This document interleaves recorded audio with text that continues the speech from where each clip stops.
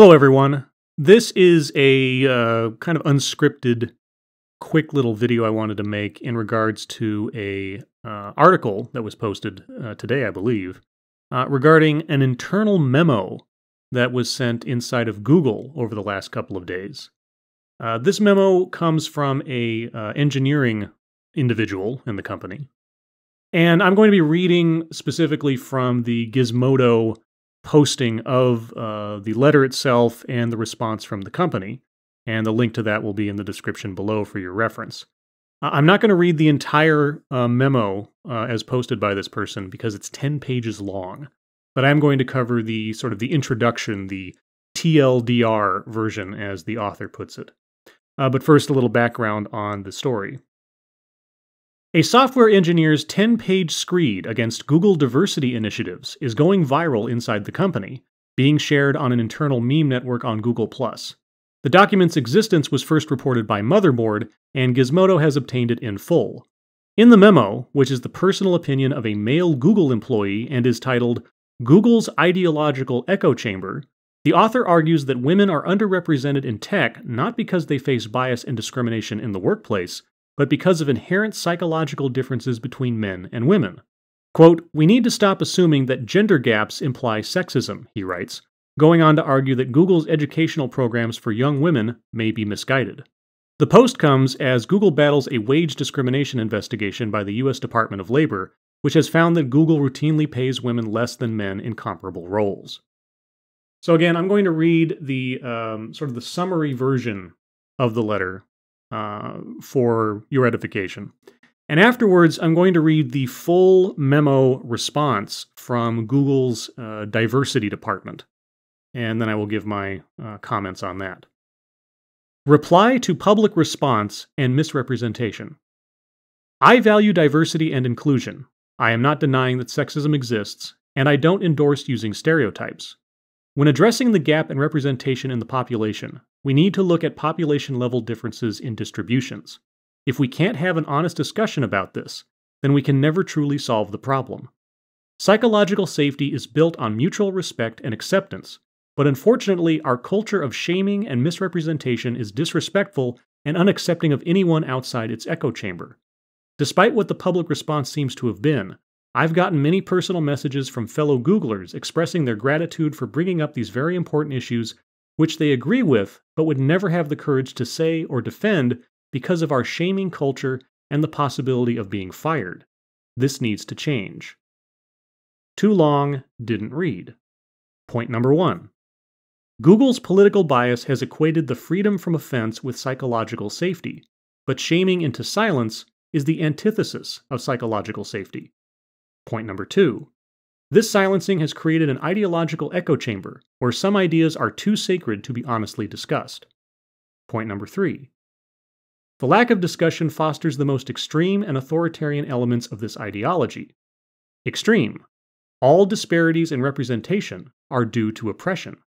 Authoritarian. We should discriminate to correct for this oppression. And the final point. Differences in distributions of traits between men and women may in part explain why we don't have 50% representation of women in tech and leadership. Discrimination to reach equal representation is unfair, divisive, and bad for business. So again, that is the high-level sort of summary about what is covered in this 10-page memo. Again, it is a long memo, and I'm not going to read the entire thing, but I encourage everyone to do so on their own time if they can. Now, based on that, this was the response, the official response, from Google's diversity department. It has a longer name, but here we go. Googlers, I'm Danielle, Google's brand new VP of Diversity, Integrity, and Governance. I started just a couple of weeks ago, and I had hoped to take another week or so to get the lay of the land before introducing myself to you all. But given the heated debate we've seen over the past few days, I feel compelled to say a few words. Many of you have read an internal document shared by someone in our engineering organization expressing views on the natural abilities and characteristics of different genders, as well as whether one can speak freely of these things at Google. And like many of you, I found that it advanced incorrect assumptions about gender. I'm not going to link to it here as it's not a viewpoint that I or this company endorses, promotes, or encourages. Diversity and inclusion are a fundamental part of our values and the culture we continue to cultivate. We are unequivocal in our belief that diversity and inclusion are critical to our success as a company, and we'll continue to stand for that and be committed to it for the long haul. As Ari Balog said in his internal G+ post, quote, "Building an open, inclusive environment is core to who we are and the right thing to do. Nuff said." Google has taken a strong stand on this issue by releasing its demographic data and creating a company-wide OKR on diversity and inclusion. Strong stands elicit strong reactions. Changing a culture is hard, and it's often uncomfortable, but I firmly believe Google is doing the right thing, and that's why I took this job. Part of building an open, inclusive environment means fostering a culture in which those with alternative views, including different political views, feel safe sharing their opinions. But that discourse needs to work alongside the principles of equal employment found in our code of conduct, policies, and anti-discrimination laws. It's been in the industry for a long time, and I can tell you that I've never worked at a company that has so many platforms for employees to express themselves. TGIF, MemeGen, internal G+, thousands of discussion groups. I know this conversation doesn't end with my email today. I look forward to continuing to hear your thoughts as I settle in and meet with Googlers across the company. Thanks, Danielle. Okay, here are my thoughts on this, and most specifically from the company's response. Now, if you read the memo, the person writing it is not making arguments against gender or against women. He is saying that there are inherent psychological differences that can be observed in men and women that make women better at some roles and men better at other roles. Not that these things mean they are superior as individuals or as genders, but just that if we see a disparity in who takes what jobs or how jobs are acquired or what promotions are sought after and so on, there's not a gap because of sexism so much as it's a gap of choice. It's a gap of inclination rather than one of discrimination. Now, Google's response is amazing to me because almost in what it is saying, by trying to be corporate polite, it is affirming exactly what the author of the memo is accusing the company of doing, creating an echo chamber. Now, the first part that is kind of a red flag to me in this memo, this response memo, is specifically the fact that the author, Danielle, the new VP of Diversity, Integrity, and Governance, while saying that, this is a company where we encourage discussion of viewpoints that are diverse, she's not willing to link the memo itself to her response because, quote, "It's not a viewpoint that I or this company endorses, promotes, or encourages." So rather than provide full disclosure on what she's talking about, rather than allow people to make up their own minds based on the information that she is referring to, she's going to omit that and qualify it as this is not something the company endorses or encourages. So she's not encouraging the message, or she's not encouraging the conversation. She's not encouraging people to make up their own minds. That's a red flag to me. You could see it as a couple of different ways. Sure, she doesn't want to somehow, validate the message by posting it in here. But if you're going to be commenting on it this way, if you're going to be making that assessment of it, then maybe you should provide some context. Maybe you should try to discount what the person is saying, rather than just making a blanket statement that it's something we're not going to discuss. That is, well, in a way, passively oppressing the conversation and thus creating an echo chamber. But it's this paragraph in particular that just boggles my mind. And I had to read it twice on the Lords of the Night stream to myself, if for no other reason, so I could try to get a grasp of what this person is saying. I'm going to read it one more time for reference, and then I'm going to pick it apart. Part of building an open, inclusive environment means fostering a culture in which those with alternative views, including different political views, feel safe sharing their opinions. But that discourse needs to work alongside the principles of equal employment found in our code of conduct, policies, and anti-discrimination laws.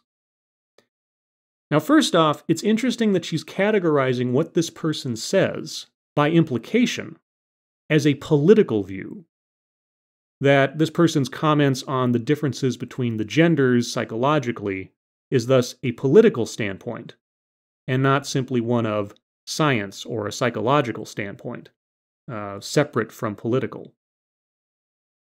It's also interesting that somehow Danielle, the VP of Diversity, Integrity, and Governance, then ties this person's actions implicitly as to being somehow in violation of the code of conduct, policies, and anti-discrimination laws.